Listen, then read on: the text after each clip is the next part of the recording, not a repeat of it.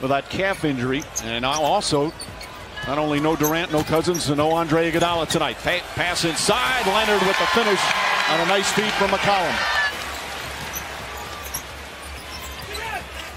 McCollum trying to draw a foul. A lot of contact, still banked it home. That's a missed layup, but that is absolutely awful defense by the Blazers. McCollum and the foul.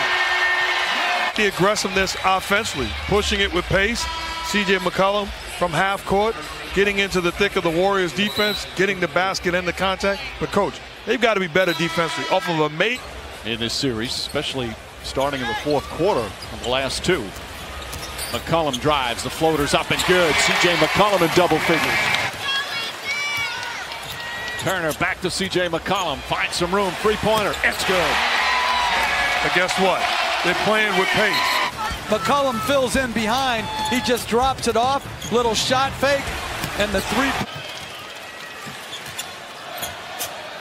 Leonard left open, no hesitation, drills another.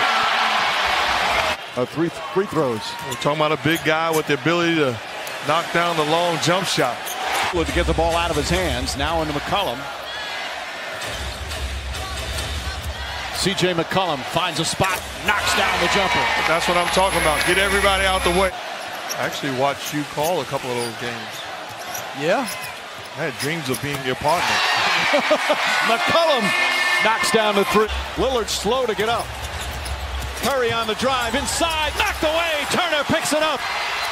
Lillard's all alone. Now Green hustles back. Leonard, and he throws it down. Leonard holding on, shot clock at 5. McCollum gets away from McKinney, gets inside, foul line, jumper, drills it. Portland back up 1.